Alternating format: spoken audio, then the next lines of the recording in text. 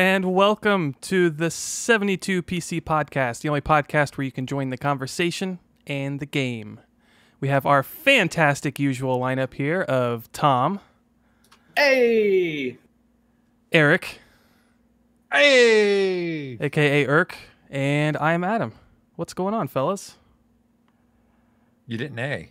Yeah. Hey! There we go. Hey! Hey! Hey! Hey! How's it going, fellas? It's going all right. Salem is awesome says, "Oh, I'm going to join this conversation. I'm going to join it real hard." Damn right you are. Welcome yeah. to the conversation. You've joined it quite hard. We also have a Smiggle in the chat. What's going on? How's your week's been, fellas? Not too bad. Busy as Busy? hell. Yeah. It's been Yeah. unfortunate. Work busy or other things busy? Just work busy. Always work busy. Yeah, I've been a little more work busy than normal, which is, I mean, I've always got stuff to do, but I mean, it's a little more hectic than normal. Mhm. It happens. it's good. Salem this week has been sepia toned. Yeah, let me take a look. Yeah, a little bit sepia over here too. I don't know. It looks pretty bright and shiny out there from what we can see. Yeah, It's have you guys ever seen Blade Runner 2049? No, but I've been Or at wanting to least watch that. images? I've heard that's really good. It's fucking excellent. And I was a massive fan of the original Blade Runner. I was like, nah, they can't do a sequel. There's no way. It'll never live up. By God, does it live up. It was really fucking good. It's always nice when sequels actually don't decimate the original. So I have to watch it the was original first, Great. is what you're saying. You don't have to. You should, because like there's some context there that you wouldn't have otherwise. Uh-huh. But it's not required. I don't know what I prefer. If I prefer sequels that require you to have seen the previous or ones that are good enough to be standalone. So 2049 is definitely good enough to be a standalone, but it's more enjoyable if you've seen the sequels, if that makes sense. Yeah, I can understand that. But yeah, the reason I brought it up is because there's like a long series of scenes where everything is just tinted bright fucking orange, just neon orange everywhere. And yeah, it looks almost like that outside. Not quite as intense, but I'm sure it'll get there. Yeah, last few days we've been getting smoke in, and then I woke up this morning like, oh fuck, we got the color that California's been getting. Oh no. Yep. At least it's not as bad as Oregon. Oregon is like the blood moon rises from Breath of the Wild. They are not fucking around. That picture that someone took with the UPS truck, and it's just blood red sky behind it. That shit's insane. It's got to be surreal. It's got to be absolutely surreal. And for context, for anyone who has no clue, there's just a fuck ton of wildfires on the West Coast. And when there's a lot of fires, it makes things smoky. And then when the light hits it, it gets red and orange. And it's cool, but creepy. Yeah. And, just awful. I have had a nonstop headache for 3 days. So I'm hitting that with as much Tylenol and Advil as my body can take. My throat's all fucking weird and scratchy. My wife is having the same issues. Like, I'm just straight up not having a good time right now, bro. That's wow. Like, do you guys have, like, I know you guys have like a portable AC kind of thing. Is it pulling air from the outside? No, it's not. No, we specifically made sure that it was recirculating air. Recirculating all the air. It was recirculating. So we made sure it was recycling the air from inside. And we stuffed all the cracks around the AC with a bunch of towels and shit. It looks jank as hell, but it actually did make a pretty big difference. I've stopped short of duct taping all of the surfaces in my apartment shut, though. Maybe tomorrow. I was curious because like we haven't had any issues until today whenever I opened up a window because I was cooking shit that I didn't want to set off a smoke alarm. It's been bad. This apartment is fairly leaky, and it's just like usually that's fine, right? Like sure, you lose some cooling in the summer, and in the winter things can get a little chilly, but I like it a little chilly. But when that smoke smell hit, it's fucking everywhere. And the worst part is my little office, my little work from home nook and cranny, is the worst room in the place. by far. It's really, just filled with smoke. that blows. Yeah. I'm not super thrilled with the current situation, but hey, it's a boy. I think. What is Yellow Skies? So Does Yellow Sky mean boy or girl? So I've seen the memes on this, but I didn't actually see the news articles. What is that all about? What's the gender reveal thing? So apparently, a few of the fires, not all of them, most of the wildfires that are happening right now are caused by lightning strikes and unseasonably dry weather, right? It's completely natural phenomena. But a few of them, and one of the worst ones in Oregon, were caused by some people having a gender reveal party that required pyrotechnics for some fucking reason. And they lit the fucking state on fire. Oh no. So out here you'll notice something that like you typically don't see in the eastern parts where they'll act, I guess maybe in the mountainous areas. But like in Ohio, I never noticed it before. They'll have signs before you go into forest saying what the fire warning is. Yeah. So like we've been under red, like don't have open flame kind of guidance for a while. Like you might not want to grill those steaks, like maybe throw them in the oven today kind of warnings. And these people went out to the woods and did that. So yay! Oh my god. Classic. And so Comrade Bunny is pointing out that, yeah, others were started by campers due to Labor Day weekend party shenanigans. So, just to know, if you're an outdoorsy person, and Urk, I know you are, pay attention to those fucking signs. You don't want to be that guy that burns down the whole goddamn state park. Yeah, no one's going to like that guy.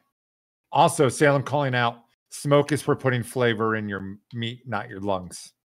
Yeah, agreed. That's what I'm talking about. Now, I'm feeling pretty flavored right now, to be honest. Me, myself, personally. I've been marinating in this for 3 days. I'm going to be delicious by the end. Got a nice cedar flavor in there from all the trees burning. Cedar, garbage, tires, plastic, you name it, I've got it. What the fuck kind of wildfires are up there where you guys are? I mean, human-powered wildfires, which are the worst. Ah, shit. And you guys have... Oh, nice. I wasn't anticipating that happening. You guys... Anyone else have anything fun been going on? Because, I mean, for me, it's been fucking boring. I've actually been working on some music lately, which feels really good because I've been really not creative for a very long time. So it's been really nice to jump back into actually making things, and it feels good. You actually just finished your second song recently. Yeah, I've done like 2 really chill songs this week. You probably, if you were here during the precast, you heard it on the pre-roll music or whatever. Put one of them on for that. But it's been cool. Yeah, it sounds really cool. I'll go ahead and throw it out there. You started putting your shit up on Spotify. Yeah, I didn't realize how affordable that was. But it's literally like for $20 a year, you can put unlimited songs on like Spotify, iTunes, Amazon Music, YouTube, all of the things. Shit. I had no idea because the last time I looked into a service like that a long time ago, it was like per song per year, like $10 per song per year or something.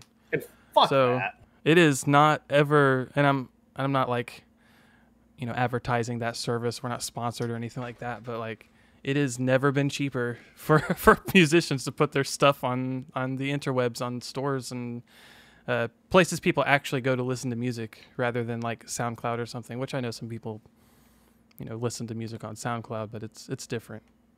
It's not a discovery avenue. Mm-hmm. It's more of someone links you to an avenue. Kind of. SoundCloud's got just a like whole lot of general discovery features, but it's not as big, right? It's the far side of indie. Where if Spotify is Steam, SoundCloud is Itch. Is it even that big? Yeah, I could see that. It might be. Yeah, because SoundCloud actually is pretty sizable as far as user base. Mm-hmm. It is, but I'm just saying, like the way people typically use it is more in the lines of a like a Dropbox for music kind of thing. For sure. But it has more artist flavor because you actually have pages and shit. But yeah, but it's been cool, and I like it's kind of forced me to actually finish a song. Because like Nice. once it's on the stores and stuff, like yeah, you could re-release it or take it down and re-upload it or whatever, but like that's kind of a finalized point. And I've been making music for I don't know 15 years now, and almost none of it have ever been really considered done or released. And it's been a huge learning experience, and just like it's never done, but at some point you have to call it done. Yeah. And I think that's Yeah. true in Sorry. not just music, but any kind of creative or artistic work. Like you're never going to feel like it's done. It's never going to be as good as you want it to be. But at some point you have to just be like, all right, this is it. I'm going to leave it here. I'm accepting this as it is. And then maybe the next thing I make, I can make it a little better. Speaking about my personal projects only, I'm going to put that out there. Yeah, like even when it comes to stuff like writing code or building applications or stuff like that, you're right. It's never done. It's just, it gets to that good enough point where you feel comfortable releasing it. Mm-hmm. But are there projects that I've published that I would love to do more with, or little things to optimize? Yes, all the time, every single day. But you can't do that forever, right? I'm a big advocate of don't let perfect be the enemy of good. Yeah. Agree. Yeah. You've said that before. I've heard you, or I've read you say that before in our group chats and stuff, talking about stuff we're doing with the podcast and the community and everything. And that's very, very true. It's so easy to get trapped into that. It's not perfect, so then nothing gets done. Yeah. But that pass. That pass was That perfect. was pretty good. I'm not going to lie. That was a good shot, too. This is a good positioning. Way to be there.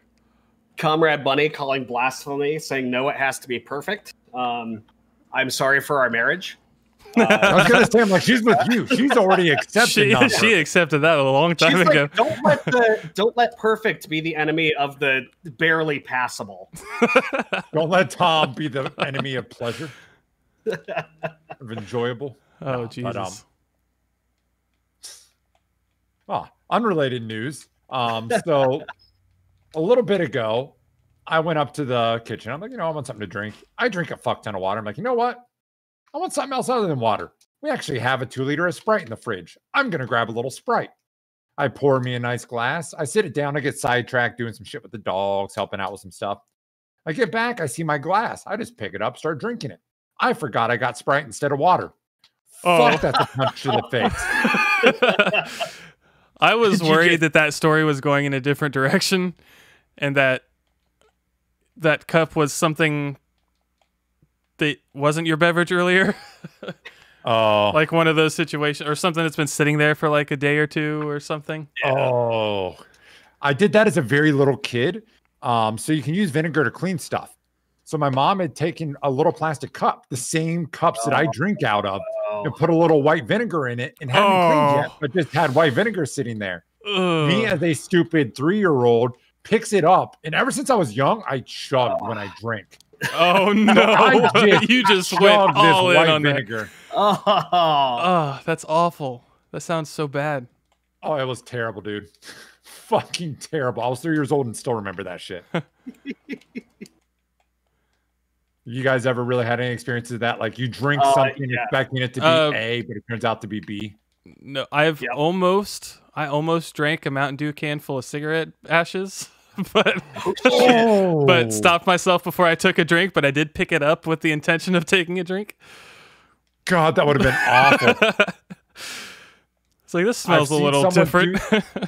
I've seen that done down in Arkansas. I had a cousin that dipped. Oh, and no. There was someone over who thought it was a Dr. Pepper can. Oh, no. That makes me want to gag just thinking about it. That's awful. Yeah. That's the worst. Oh, God. Scott's saying in the his favorite was people in the military putting cigarette butts in soda cans and then also drinking the can of soda. Like, please tell me they weren't doing that on purpose. Please tell me that wasn't on purpose. I don't know. It was the military. So just people That's what I'm saying. Weird things sometimes. And also, Renee's calling out. I think a lot of us have probably done this. As a kid, you find that baking cocoa up in the cabinet. Yeah. And you grab a spoonful of it. Thinking, logo on the front. Not as sweet as you thought, huh? That shit's bitter. Good times, good times. Well, that said, you guys been doing any games? Video games. I've been doing a lot of a new one. I think Tom finally got in on this last night some. Oh yeah, I did. You jumping right into it? Yeah, right into it. Because let's jump into it. I want to inform everyone out here right now, because we will again later. This is going to be a postcast game tonight. Tonight. But it's happening after the show. Damn my eye. Sorry for scratching it really vigorously. Anyway, Among Us. Released in 2018, I believe.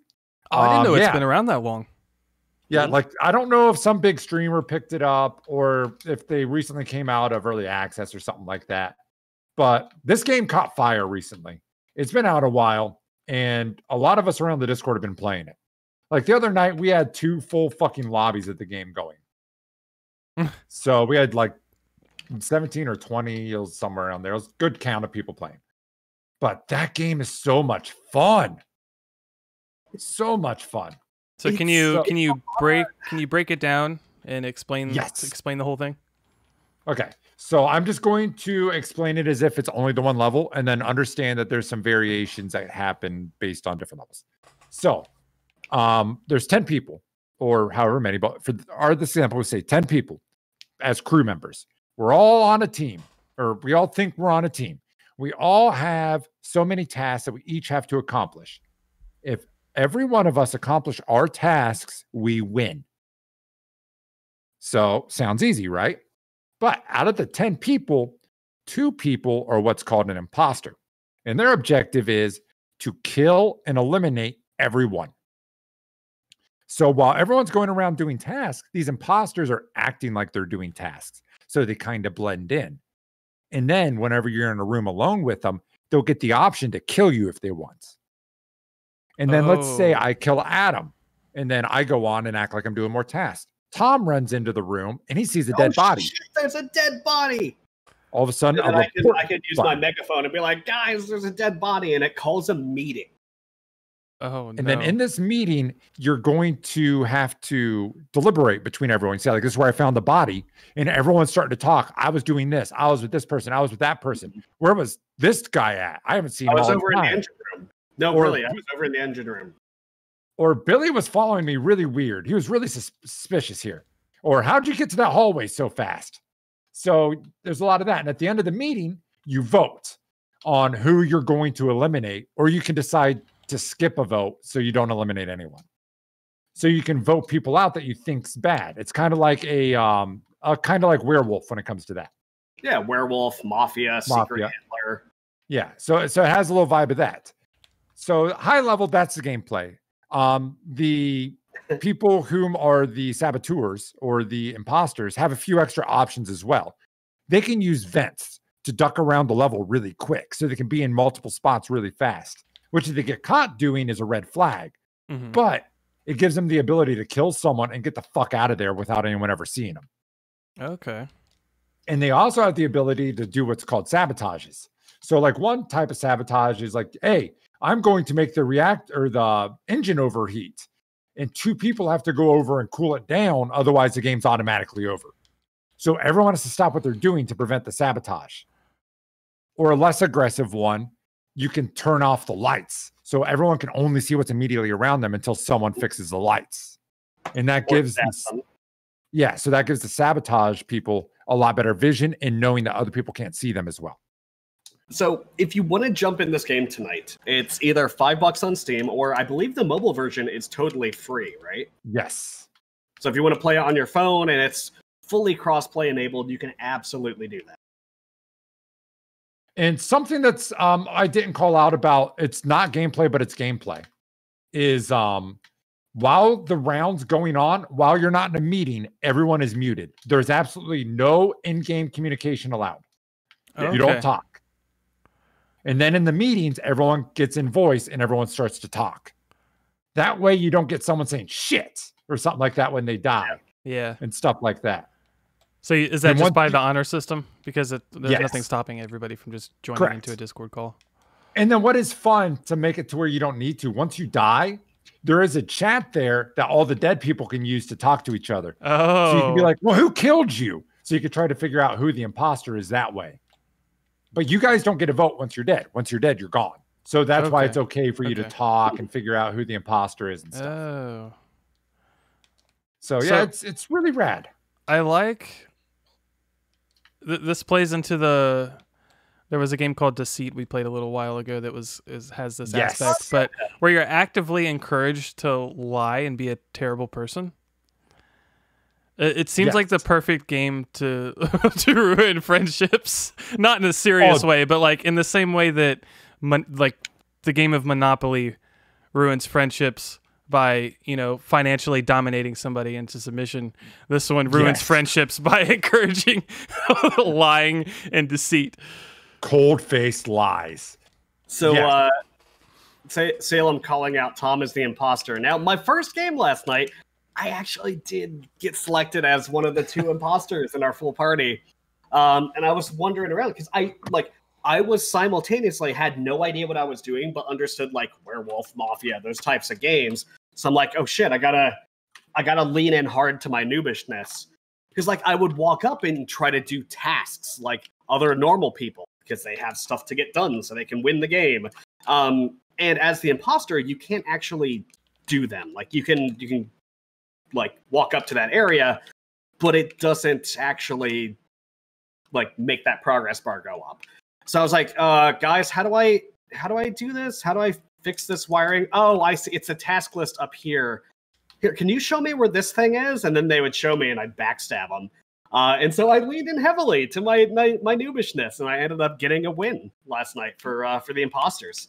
I killed everyone. Great. So I absolutely will kill a new person because it's so easy to be an imposter if you're new because you can play off ignorance. Yeah, and it worked so well. But damn it, I was super happy with that. But yeah, just like you said, Deceit came to my mind. Dobby brought this game to my attention about a month or 2 ago. And the first thing came to my mind when he's explaining it is like, this is Deceit. But the game looks, I don't mean this in a hateful way. Compared to Deceit, the game looks like garbage. It is just a 2D, like low budget animated game. It's not anything that's going to look pretty. You're going to look at it and just think this game looks like nothing. Why is it a big deal? It's the social aspect of that game. That's just awful. That's the whole thing. And also on that, they confirmed earlier this month that they are working on Among Us 2. And that they are going to be giving discounts to anyone who just recently bought Among Us 1 on Steam, which is rad. Oh, nice. That's really great. Convenient because a lot of people just bought it recently because of its, popularity exploding. And the servers aren't holding up too great for it. They're definitely having server issues. And they've called out like this game wasn't made to get this big. Like their dev diary explaining like their announcement of 2 was really well written and explains like, yeah, we didn't expect this to catch fires, so we're sorry. The servers kind of suck. Mm-hmm. So yeah, it's a fun game. I'm really anticipating getting into it tonight. If you do play it at some point and you only have like 5 people, it's still enjoyable. But it's different. It's not as intense. So stick with it until you at least play with about 8-9 people. And that's when you really get the feel. So if you're playing this and if you've gotten used to the standard, how does this game work sort of stuff, and you want to add just a little bit of extra spice to your gameplay, turn off the confirmed ejects. Basically, that's the only way to play. Only way to play. So if you eject somebody from the airlock, by default, confirmed ejects is on, which means it'll say, hey, this person that you just murdered was an innocent person. Okay, hold on. I want to clarify something real quick. When you're saying ejects, you eject the person that you vote off that you think's the imposter. Yeah. So that's what that is. The voting process votes who you're rejecting. Yeah. It's quite literally you vote who you're going to shove out of an airlock. It's great. Fantastic picture. Continue. But like if you have the default set with confirmed ejects turned on, it's going to say, oh, look, you killed an imposter. So you're like, okay, well, we only have to worry about one guy right now. And it's not great. If you turn it off and it's a mystery, then like, I don't know, was Bob innocent or was he an imposter? We don't fucking know. We think Bob was an imposter, but we're not sure. And so it adds like this extra layer of tension on top of the gameplay. So I'll give you an in-game example where that made a huge difference. Confirm rejects was on. So I'm coming out of a hallway as Scott is coming in the hallway. And then I see a dead body right behind him and someone else right on the body reports it. So my brain goes to Scott just killed a person and is leaving. And this person came into the scene, saw it and reported it. Ooh. So I go to bat immediately. I'm like, I just saw him come into this hallway, dead body right behind him. There is no way he didn't see the body. He would have reported it if it wasn't him. Come to find out what happened, we all vote him out. He wasn't the imposter, and it told us. So we instantly knew what actually happened. The guy who reported it instantly killed the guy and instantly reported it, knowing I was going to think it was Scott. Oh. So had confirmed rejects not been on, we would have thought we got rid of an imposter because I was 100% certain Scott killed him. It builds up because the feedback loop for making those decisions is really short with confirm on. Like you make your decision, you get the feedback immediately. If it's turned off, it delays that with added tension. So you're just like, well, did we? I don't know. Well, two more people died. I mean, that means there has to be 2 imposters left, right? No, not necessarily, because they could kill like once every 30 seconds. But wait, so I think this guy was suspicious, but this guy also is kind of suspicious. They can't be all suspicious. And it's a lot of fun. So jump into the Discord tonight. Join us in the Among Us lobby or lobbies, really. And we'll get some games going. Yeah, it'll be a good time. Speaking of good time, you guys still been enjoying you some Tony Hawk? A little. I haven't played it a lot. I hit my initial heavy hit on it, and now I think it's going to be more of a couple times a month. I'll probably jump into it. Yeah, I could see that. I'm playing a lot. Basically, every time I get on my PC, I'm playing Tony Hawk. That's awesome. Are you doing multiplayer primarily, or have you been just running through the story? Mostly or not the story, but the campaign or whatever. Yeah. Because I want to 100% this game. I want to get everything. Like maybe not unlock all like the multiplayer challenges, but at least the single player runs, I want to get 100% because that's what I did as a kid. Is I would run through those games and 100% everything, and I want to do it again. So yeah, and that's actually what I spent my time this week playing was the single player stuff. And oh hell, you was in the one where I couldn't fucking jump the gap in the buildings downtown. And then I was doing this for over an hour and I kept failing. I'm like, Tom, see if you can do this. First try, he gets it. Of course I'm he like, does. you son of a bitch. He doesn't do it the rest of the night. I figured it out though. So and this is something that's a little subtle unless you know you're skateboarding or Tony Hawk. Depending on how you're facing on the board, like either with your right foot forward or left foot forward, your skater has a preferred way of facing, either regular with your left foot forward or goofy with your right foot forward. Your tricks, your efficiency, your speed, everything else is worse when you're switched off of your default style, when you are switch. So, yeah, if you can't make it, try slamming that R2 button and reverting your way to victory. Oh, well, in that case, yeah, I'm going to have to do that. Yeah. But yeah, really digging it. Still enjoying it some, but yeah, it's definitely for me going on the decline.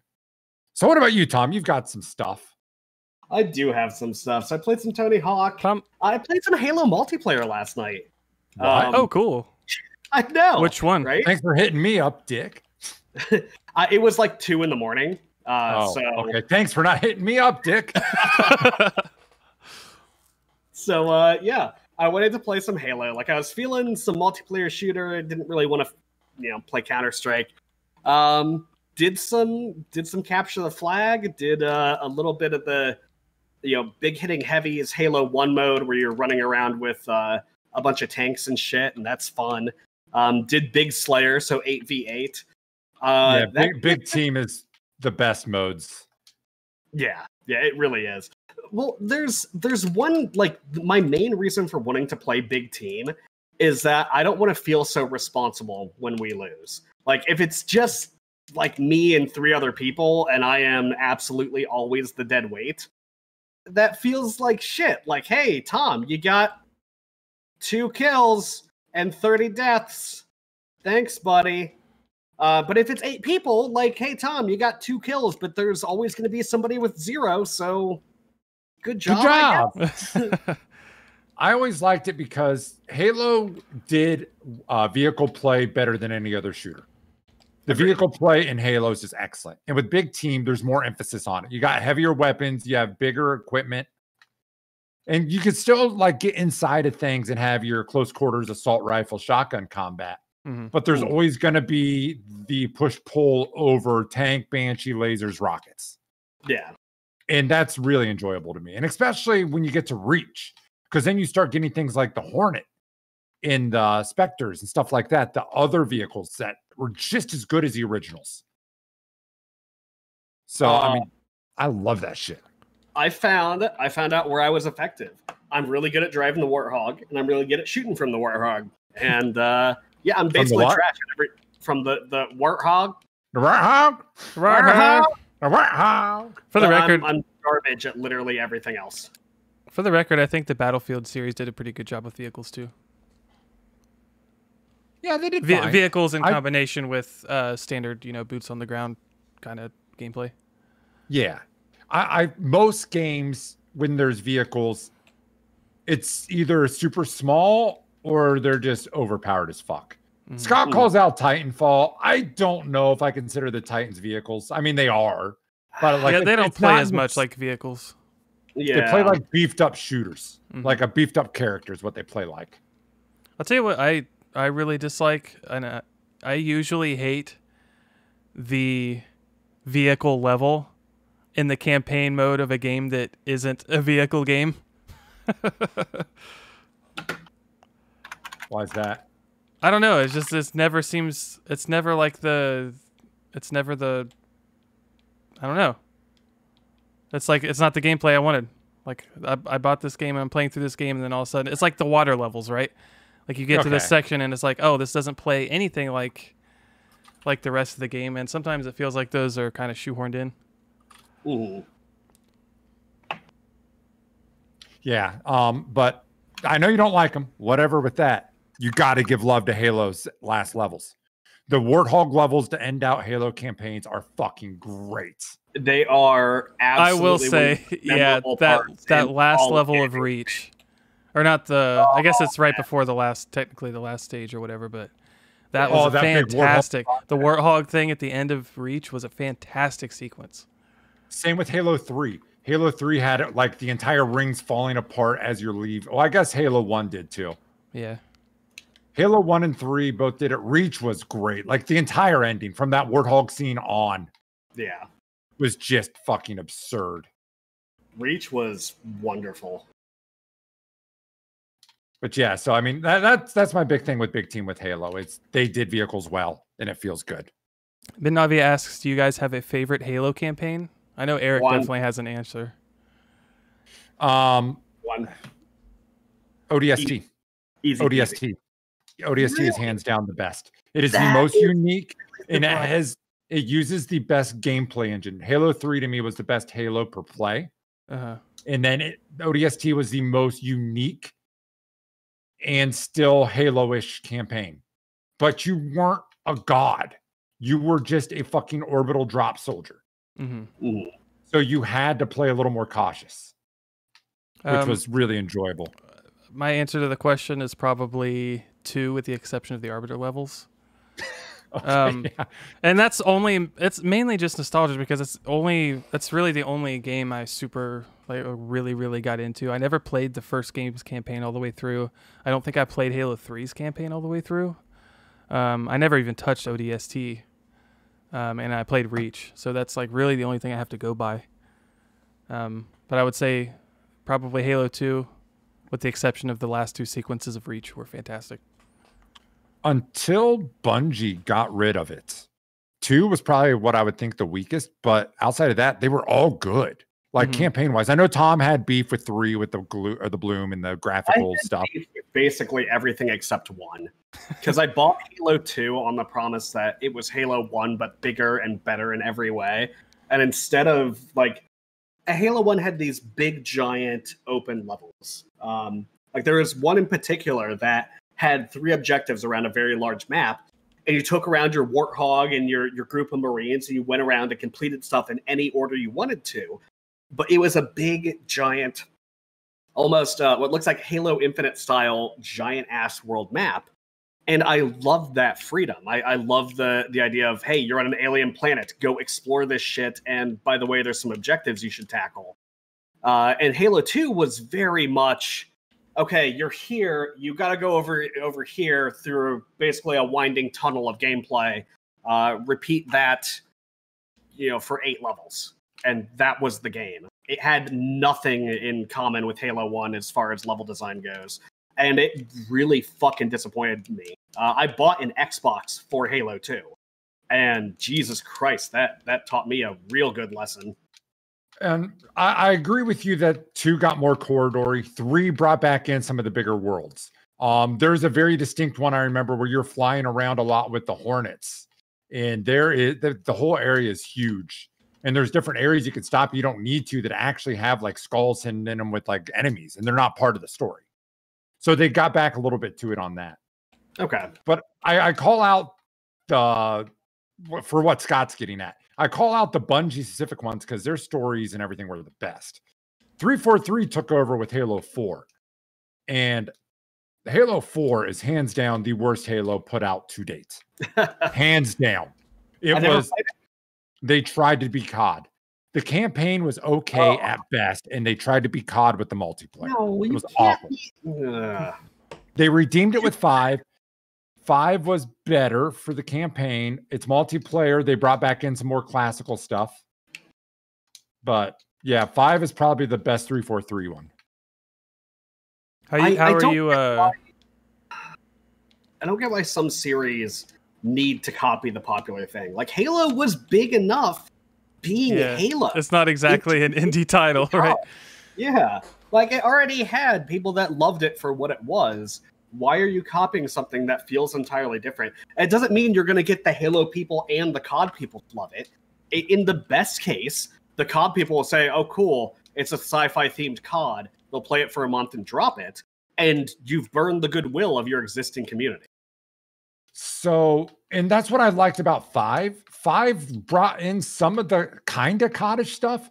They had a game mode called Warzone, which was a monster mode. It was like 16-16.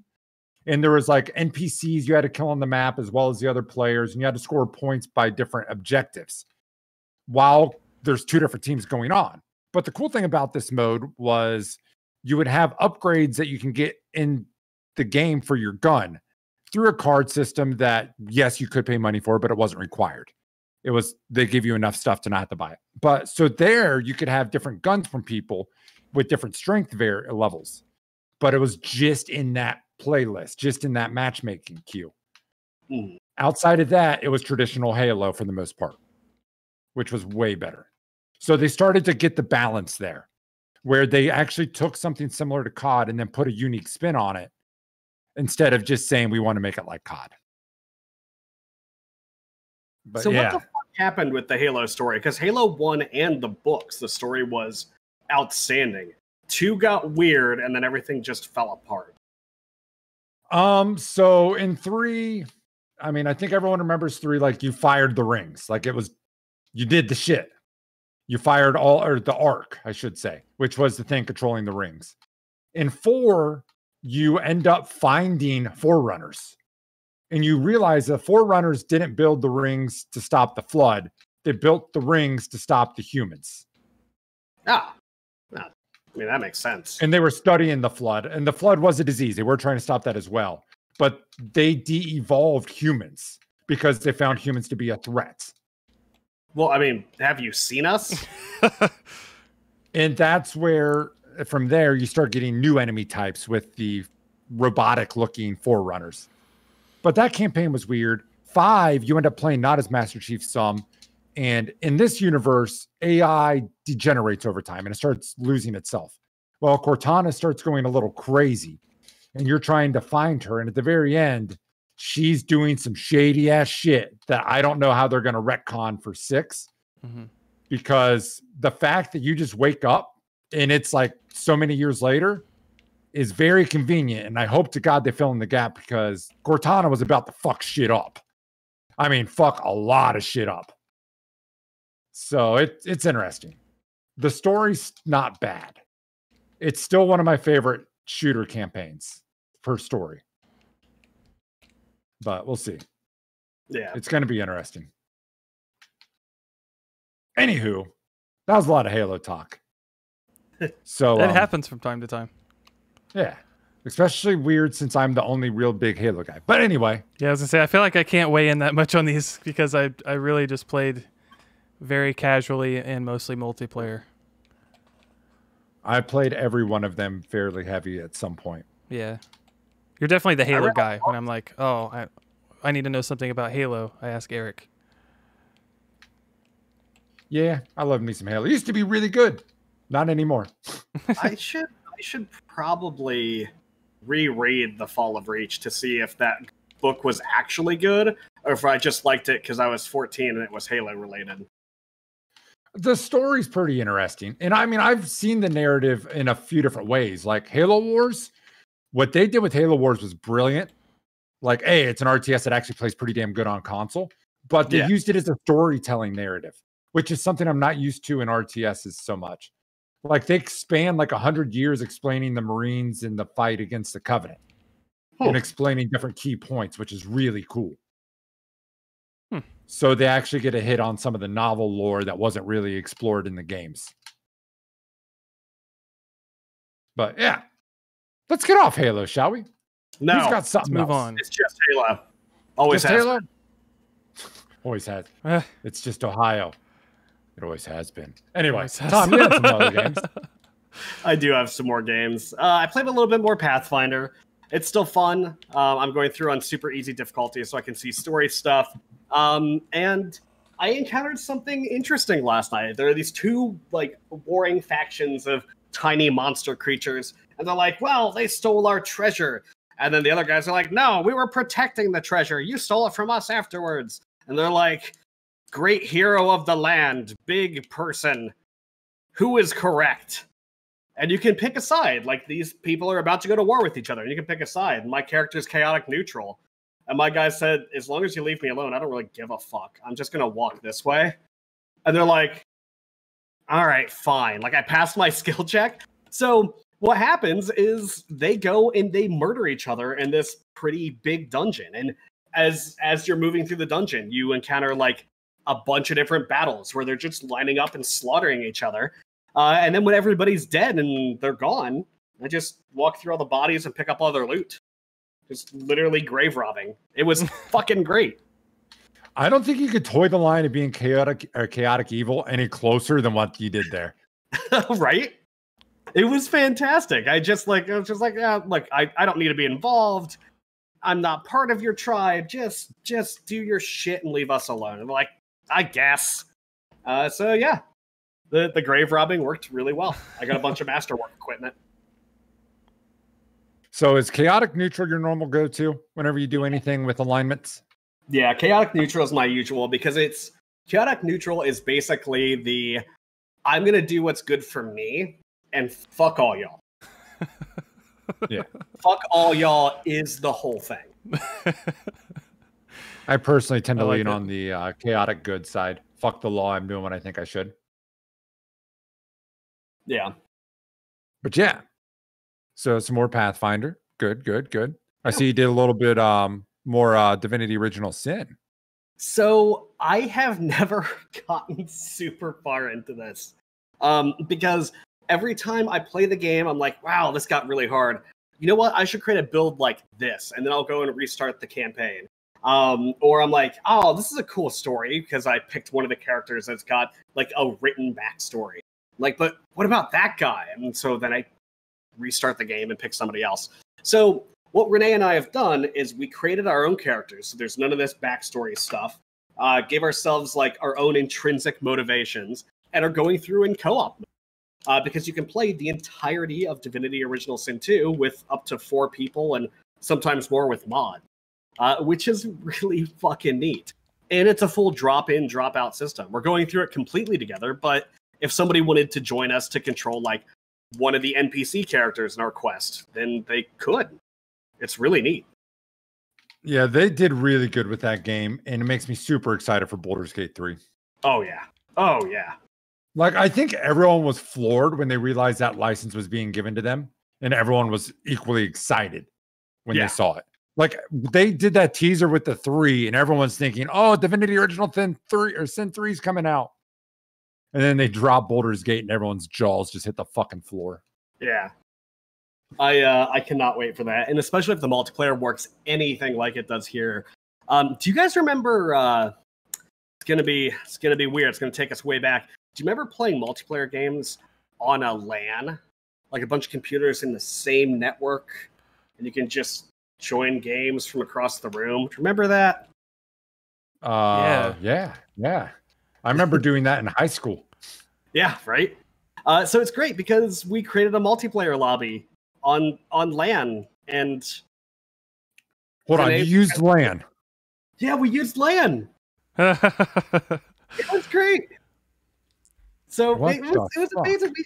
I know. We created the lobby, and then she clicked the refresh and it hit join lobby, and that's it.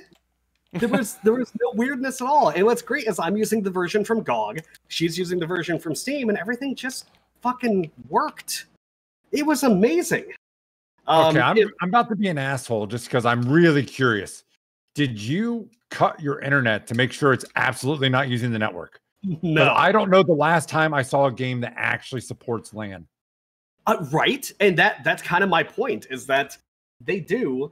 There's a tab for it, and it just fucking works. Like, I didn't have to install like a Tungle or Heimachi or any other kind of bullshit like pseudo LAN software. It would just had a LAN games tab, and I created a LAN lobby, and then she joined a LAN lobby, and that's literally as complicated as it was. It was goddamn perfect. I just really fucking miss when games worked. I wonder how many people have actually used that feature, though. Not many. A decent amount. Really? Yeah, because a whole lot of people actually play this like either with their spouses in the same room or the same apartment, or as a family. It's really neat. It's actually one of the bigger selling points is that you can play this that way. That's actually one of the things that people hated about Pathfinder Kingmaker, is that they had no multiplayer whatsoever. You can't. Yeah, but you're talking a D&D thing there, but you're saying that was one of the biggest selling points. No one I know that picked up that game has ever done that. The multiplayer is one of the biggest selling points. Not okay. That's what I was going to say. I'm like, dude, I think you're overstating your use case here. No, multiplayer is one of the biggest selling points for Divinity Original Sin 2. Okay. So it's just one of those nice things. It's just like, oh, I remember how games used to just fucking work. That was nice. Holy shit. Next thing you know, Tom's going to say Renee had to plug a keyboard into his computer. And you remember when you had to be on the same console? Remember when you had to hook up your RCA cables to your Commodore 64? Ugh. Fun fact, the only time I've ever played games on a LAN was with you guys. I'm so sorry. CSGO. It serves so much better. Oh, God, that was at Tom's apartment. Yeah. Yep. And even then, it technically wasn't LAN. Oh, yeah, I guess so. Because we were all there together, but we were still playing online. Yeah. So I think Tom's brother was playing with us. Yeah. And he was at his own place because he didn't want to be social. I mean, but he still wanted to kill us. I can relate to that. You didn't want to be with the board of directors. Yep. Anyway, so do we have any other games? I do actually. I've got. Well, I guess they're not games. Do you guys have anything before I just hijack even more? I think we've just been playing our normal weekly stuff. We played some Rocket League. Herc and I played some Tarkov runs today. Yeah. Fairly well. Kinda. Yeah. Nothing noteworthy. Just a couple of. I don't remember anything noteworthy. All right. No, not really. It was a series of unfortunate events on our last one, but Oh, don't even get me going on that. Yeah. Okay, no, now I'm going to ask, series of what unfortunate events? Oh, it's So we we got caught out at different spots. Yeah. So we went and Eric has to do a specific thing, which is kill a scav with a specific gun. And I have to do a specific thing, which is kill the scav boss. So Eric kills the scav boss. I died to a grenade with the sound bug where I couldn't hear that there was a grenade, so I had no idea to like move and get out of the way. And then Eric gets a bunch of cool loot and, you know, goes across the map, and then he ends up dying to a player. Nice. And still didn't get that scav kill he needed. Aww. That raid. Yeah, it was pretty brutal. It started off so Like, perfect too, because it was like as I soon was as we mowing down Scav Boss Yeah. and all the fuckers with him. it was like as soon as we started, we're like, oh cool, we got the spawn closest to this area where a lot of scavs spawn, and the scav boss can spawn. And we go there, and lo and behold, hey, the scav boss actually spawned this raid. And then things didn't go according to plan. Yeah, But that's worst Tarkov. case scenario. Like my very first kill I got, I'm like, Adam, I'm sorry, I think I just killed your man. I had one job. Sucks. Eric pulled could the kill rug out anyone from under else my on the feet. It's all right. But no, You, that was you have to that learn to was roll with the legit. punches in Tarkov. And yeah, it's all good. It was still fun. Yeah. It's still a good time. Anyway, So, Tom, I'm yeah. gonna restart my interface, so don't throw it to me and start talking about your game. All right. So totally not a game. They're actually videos, movies, television, streaming, whatever. It's a video. I streamed it from the internet. So the first one is a Netflix like documentary miniseries called High Score. I always forget that because it sounds super generic. But it's really, really cool. They actually go into like some gaming history, like, hey, here's Sega versus Nintendo and what happened, or here's how Atari got started, or you know, the people that actually created Miss Pac-Man by hacking apart arcade boards. Like, here's their story and how they did it. Or did Space Invaders actually cause like 100 yen coin shortage in Japan? And it's not like super in depth. It stays pretty high level, but it's very entertaining. And the people they talk to are giant figures in the video game industry. So if you're looking for like some video gamey content to watch while you're not actively playing, like I was literally watching this every day while eating lunch during the workday, and it's good. If you want something more in depth, Gaming Historian on YouTube definitely dives more into the details and the nitty gritty of this stuff. But if you've got Netflix and you want video game stuff, check out High Score. It's pretty good. I'll have to look into And that. accurate, from what I can tell. Eric is back with a fresh interface restart. Yes. Yeah. I was hoping to hear some feedback from you guys that you were hearing me. I appreciate that. Yes. Because sometimes Discord gets wonky when I do that. Nope, Okay. seems good so far. So that all So High Score sounds interesting. I'm gonna have to look at that because I've been looking for something to watch lately. Yeah, check out High Score. If you want more details, Gaming Historian on YouTube is fucking fantastic, and it's on YouTube. His shit's free. So yeah, I can recommend that. The other thing I watched as I let a goal in, Cost of Doing podcast. Sorry, team. Okay. There's a documentary of a game that I'm not sure any of you have played, but the documentary is called Pretending I'm a Superman. And it is the story of Tony Hawk's Pro Skater, the entire series. Its inception, like the whole background, skateboarding culture, all this stuff, just going into the game and kind of the impact it had on not only the game's industry, but even on skateboarding as a whole. It's really good. It's uplifting. It's fantastic. And they don't brush over the bad parts of Tony Hawk. Like, hey, it turns out that selling a plastic skateboard to people that has like shitty controls wasn't great. Or hey, yeah, we did the Underground to American Wasteland thing. Yeah, that kind of sucked, didn't it? But they have interviews with all kinds of pro skateboarders, with Neversoft developers. Tony Hawk basically hosts the whole fucking thing. and it's great. If you're in love with that series, especially recently because the remakes just came out, and you want a little bit more information on what made this thing so special and why the fuck does 72-pin connector care so much about a goddamn skateboarding game. Pretending I'm a Superman is a fantastic documentary to do that. Okay, so I said I was looking for something to watch, and you described High Score, and I was like, oh, that sounds interesting. Maybe I'll look into that. Okay, now I'm gonna look. This is the one. This is way more interesting immediately. So, where is this? Where do you watch it? So I watched it on. How am I going to say this? Disclaimer: I'm speaking of my own volition. This is not I watched this on Amazon Prime Video. I did buy it, but you can rent it. And it was literally click, rent the thing, and watch it. It was super So why easy. did you say, how can I say again, it? Okay. Yeah, just happens to be where you watched it. I see. Yeah. That's fine.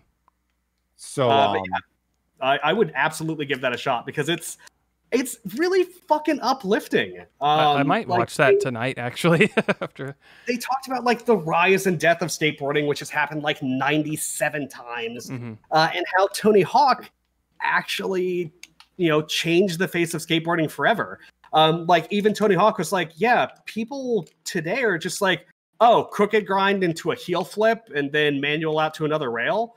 Yeah, no, that shit doesn't happen. We didn't do that in skateboarding. That's just something we put in the game because we thought it would be fun.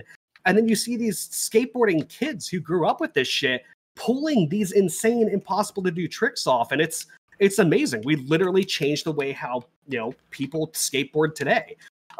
People are doing insane things that they saw in the game that Tony specifically said, this is not how skateboarding works. You can't do this stuff. It doesn't work that way. Holy shit, they did it. What the fuck? And it's great. It's fantastic. It's really uplifting. I loved it. I really loved it. It's kind of fun that you found into that after we had the conversation last week of, did the video game help drive the culture? Because we was comparing it to like if Dave Mirra had the same treatment. Yeah. It's really interesting.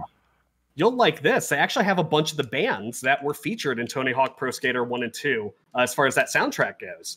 And some bands, they said, I don't know, man, we were unknown. We were opening up for like giant bands and nobody, like they were actively booing us off the stage because they just wanted us to leave until we started playing Superman.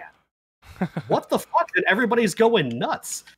These bands are talking about, we got a giant chunk of our fan base simply from people hearing our songs in the game. And it goes into kind of how the Tony Hawk soundtrack became this big tour de force to take bands from relative obscurity and like just the annals of skateboard culture all the way to mainstream pop icon because of a goddamn PlayStation game. Okay. Don't forget about 64. No, but okay. We always forget about 64. It was literally the first version of that game. Honest question, why did Superman become like the iconic song of the soundtrack? Because it's peppy. It's like I like Superman, don't get me wrong. I think it's a good song. But like, why did that one stand out more than everything else? It fits. It really fucking fits. Like to me, I think it's that Tony Rage Hawk Against the 2. Machine song is the one that always sticks out to me. Guerrilla Radio. Yeah. To me, Boy Who Destroyed the World AFI. I think that was introduced in 2. Or what's the one that goes da da da da da da da da da da. What is that song? Fellas, I don't know how long we've done podcasting, but that is the worst thing we have done in that entire time. I'm just going to say it right now. Dear God. Oh, shit. I don't know what either of you two are doing. So, okay. So, check out that documentary, Pretending I'm a Superman. It's fucking fantastic. Highly recommended. Awesome. And by the way, be prepared to want to play Tony Hawk for like 3 days after you watch that thing. I have no doubt. Yeah.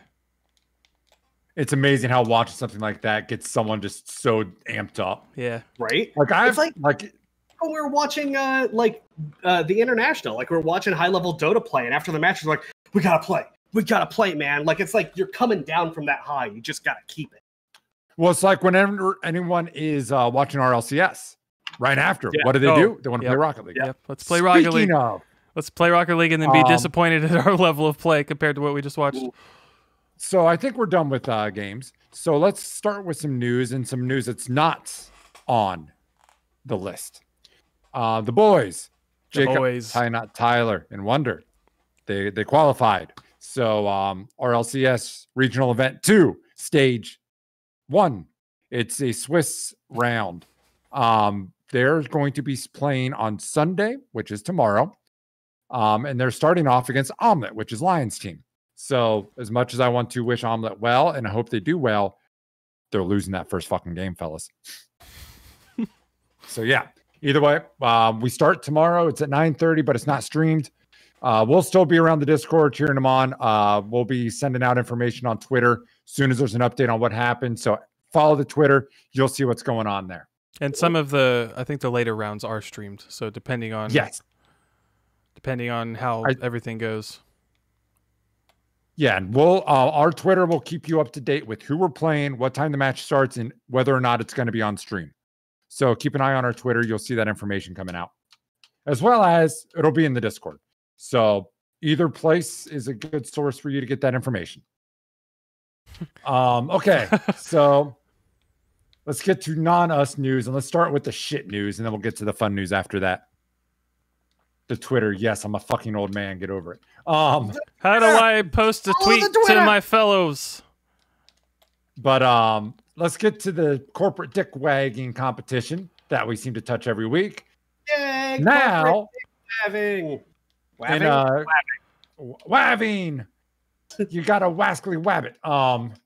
So anyway, the Epic Apple lawsuits thicken as now Apple is countersuing Epic. Boy, oh boy, this isn't going away. No, this is turning into the meme of the two Spider-Men pointing at each other. Yeah. This is Spider-Man meme through and through. So Apple is suing Epic for damages due to the bullshit they pulled and trying to rile everyone into a frenzy. Like I don't know, whatever. Okay, if you are a gamer and this is of any interest to you and you wanna make your opinion known, just be aware that this is corporate dick waving. Like neither of these corporations are your friend. They're literally out to sell you products and make you a consumer. And while they both do some stuff that's nice and build some cool stuff, you shouldn't take sides in this fucking proxy war. That's what they want you to do. Don't give in to the bullshit. Just grab a bucket of popcorn and sit back and watch. It'll solve itself.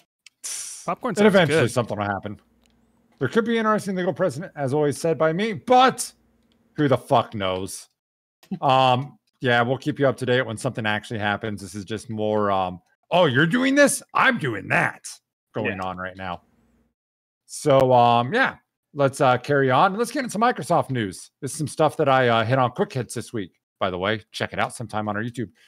Anyway, Xbox Series S and X information was dropped on them this week. First is a leak that was so fucking accurate that Microsoft had to come out and actually make official announcements, which is awesome. Gotta love it. So the Series S is going to be introduced at a $300 price point, and the Series X at a $500. So I don't. Than I thought it would be. Yeah, that's not I don't like this, but I get it. So they're doing a cheap console because, hey, man, these consoles are starting to get pricey, and here's an alternative for you. It's not going to be as strong. So I don't know what their game plan is. If they're going to allow developers to have games that run in two different settings or how they're going to do it. But yeah, so there's a cheap console and expensive console. Cool thing with these is a payment system. So you can get the cheap $300 Series S for $25 a month for 24 months. And that will come with Game Pass Ultimate, which we'll talk to about in a minute, and Xbox Live. So if you do this, you're actually going to be saving money if you planned on doing Game Pass and Xbox Live anyway, which is really fucking cool. They're essentially financing an Xbox for you for free, no interest. Make your payments, get the box. That's cool. Which it is makes really it so rad. much more accessible to people. Yes. And I don't like the 300 console, but it's accessibility. Mm-hmm. And then also the 500, yeah, it's a little expensive, $35 a month. You get it, Xbox Live, and Game Pass. Do that for 2 years, you got it, and you're saving a total of like $40 overall. That's interesting. So, yeah. It's a really interesting play. They toyed around with it on the Xbox Series or Xbox One S.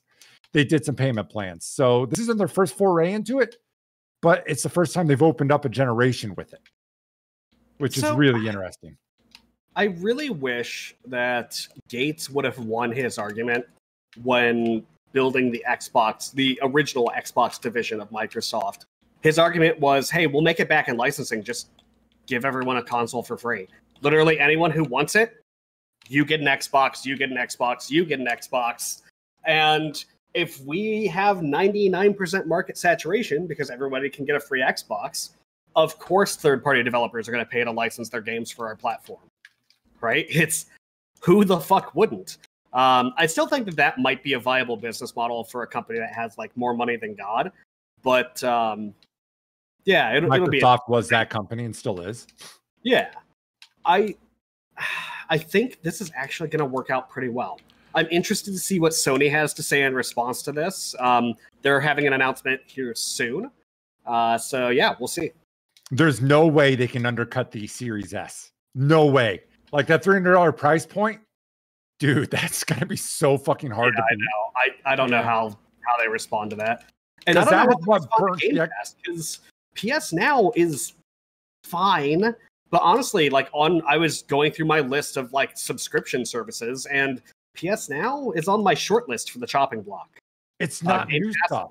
It's good stuff, but it's not new stuff. Yeah, it's fine, but it's just not great. And with Microsoft, like with PS Now, I can just stream anything, which is kind of cool. But with Microsoft, I'd much rather download the game, like Halo Master Chief Collection, right? Do I want to stream that? Nah, it sounds kind of shitty to stream. But would I just download it and play it whenever? Hell, fucking yeah, I would. I think the tech works a lot better. Yeah, for sure. Yeah. And there are some really heavy hitters on Game Pass. Like that's a lot of value. Yes, there are a lot of really good games on there. Yeah. And they just made it better. So, well, in a way. So Game Pass for PC is now leaving beta. And with that, they're starting to charge $10 a month instead of $5, which on its own, I still think is a decent deal if you play it. Yeah, even as is, that's not bad. I mean, it's obviously, it's a price hike, so you don't like to see it, but if you actually analyze it, it's not. I don't think that's a bad deal overall.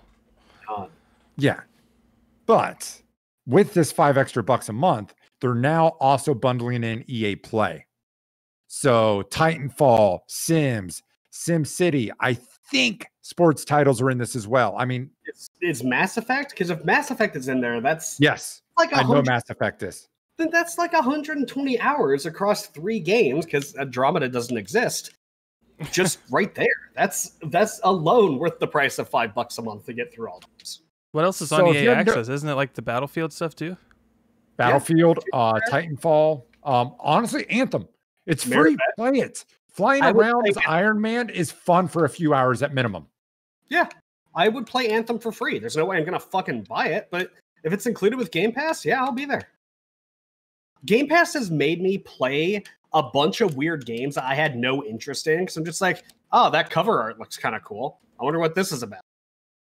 Which is exactly why you have a platform like that, right? Like, how many times do you fire up Netflix and you just scroll to like the ends of the earth and you're like, well, I don't know, let's try this thing. It ends up being like a hidden gem or something that really interests you that you wouldn't have ever seen before.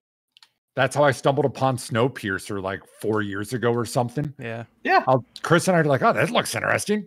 Watch it like, holy shit, this was actually pretty good. Mm-hmm. But yeah, that's it's interesting moves by them. I think that they are nailing it on the hardware. They are nailing it on subscription services. If they get Halo back up to speed, Forza's good. They get 1 or 2 more titles, they could finally be there with Sony again. They just got to get some titles in there. Not the Game Pass. I mean, first party titles. Yeah. I want Halo Infinite to look better than what was in the previews. But at the same time, I don't want them to get rid of Craig. Craig is not part of that. You can't just wholesale get rid of Craig. I get you. Craig was beautiful in his own way. Yeah. I mean, he's ugly as sin. He's got a face only a mother can love. But that mother thinks he's beautiful. Anyway. Yeah, Microsoft, good changes. Any parting shots on it? You guys want to get in there? The parting shot I got is with the Needler. No. What the fuck is Craig? Do you remember the Halo Infinite preview and that kind of monkey looking brute guy? Monkey man.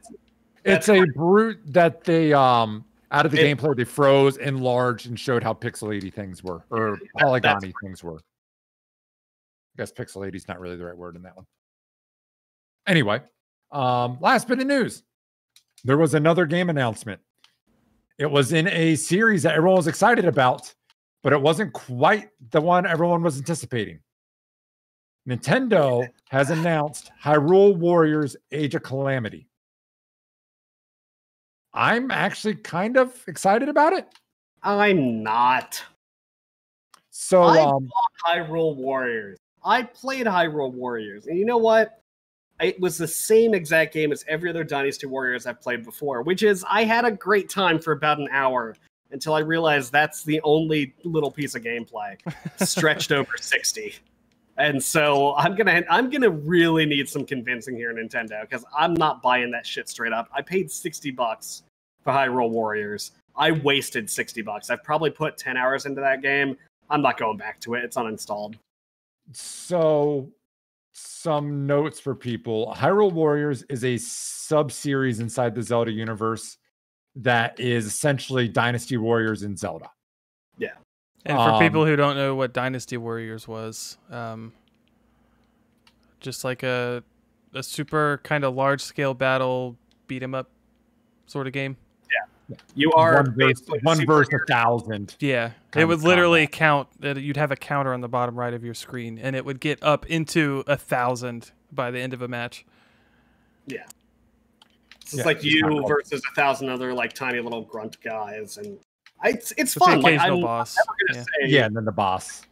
I'm never gonna say that Dynasty Warriors is a bad series. I love it, but it's exactly what it says on the tin. If you want to go slash your sword through 20,000 people over 60 hours, yeah, that's Dynasty Warriors. I don't know if it really fits in Zelda though, and the combat to me didn't feel good or unique enough for me to pay $60 for that skin. So let's be real, it was a skin. So what Tom's referencing is there already was like I said, the title, Hyrule Warriors. This, however, there's some details to depart these two. That one was done in silo by the team that developed the game. They had nothing to do with the Zelda team at all. So this game was just made on its own, trying to use Zelda tropes without any input from the Zelda team. This one is being made by a separate team, but in conjunction with the core Zelda team. So you might see some better kind of integration with what we saw with Breath of the Wild. So I don't know. I'm kind of excited about it because it's also basing off of Breath of the Wild. 100 years before Breath of the Wild, it's about the war with Calamity Ganon. So Breath of the Wild was my favorite Zelda because it was the least Zelda of the Zeldas. So I'm kind. Irk doesn't like Zelda, so the less like Zelda the game is, the more he enjoys it. No, it was the least Zelda-like, but it Zelda Fallujah, and it's literally just COD Modern Warfare 2. That's the whole game. God damn it. Anyway, this is going to be based off Breath of the Wild, which I find to be really interesting. So I think it's kind of interesting and kind of fun. And fuck you for my pronunciation, Scott. Though Scott does call out. Get back to what's it called? Dynasty Warriors. Did you guys ever do the fucking Gundam Wing or the Gundam Dynasty? That was a lot of fucking fun, dude. Holy shit, that one played well. Gundam was made for that type of combat. I never did play that one. Destroying all the small fucks, and then here comes the big enemy. Yeah, it was really good. But all that said, I mean, I'm tapped, fellas. You guys Yeah, got anything? got nothing. Check out High Score on Netflix and pretending I'm a Superman wherever you can buy it or rent it. Yeah. Remember Get that Craig. shit.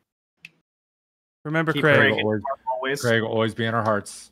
Before we do the social media rundown, I want to give a quick shout out to King Chris 2000 for following. Thanks for the follow. Oh shit. During the cast. We don't do the alert thing because we record these podcasts and put it for audio only listeners, so we don't have like stream alerts and stuff up. But I would like to start calling that stuff out at the end of the streams for sure. Also throw out to one whack for the sub. Thank you on that. Oh, I don't see that one on the thing. Thanks. I got you, dog. Don't worry. It doesn't show up on my my alert. Scroll my down. feed. Scroll down a little. Oh, I can't. I have to alt tab. You're playing. I got you, dog. Appreciate it. Thank you. We didn't want to miss anybody. You are appreciated, one You're whack. absolutely appreciated. Thank you. We love you. And with that, We love you. I think it's time for the rundown, eh? So, It's time. if you're watching us on Twitter right now, thank you. Appreciate it. We love the live audience. Make shit interesting. But Twitter? Twitch. If you're watching on Twitter right now, what the fuck? You're a wizard. You're watching on Twitch. Thank you. But let it be known, we do put up our podcasts on YouTube if you miss it, as well as we clip out some clips out of our YouTube or our podcast to throw on YouTube. So some smaller bite-sized stuff instead of the 2 1-hour podcast. Also, there's stuff like Quit Kits going up there, plays of the day montage. So we got some content over there for you to enjoy. If you're watching that over there right now, thank you. But we do stream live every Saturday night on our Twitch, which is twitch.tv/72pinconnector, 9 p.m. Eastern, 6 p.m. Pacific time. So just jump in there. We interact with the chat all the time. We play Rocket League, as you see, and you can snipe our lobbies, jump in and actually play with us. So try that sometime. It's really good. Also, we have a Twitter, 72PC_official. We tweet out every day a top clip from the community. And then we also do some other random news here and there, as well as tournament updates and stuff going on with the team. So if you want to be in the loop on what's going on there, you should follow us at Twitter.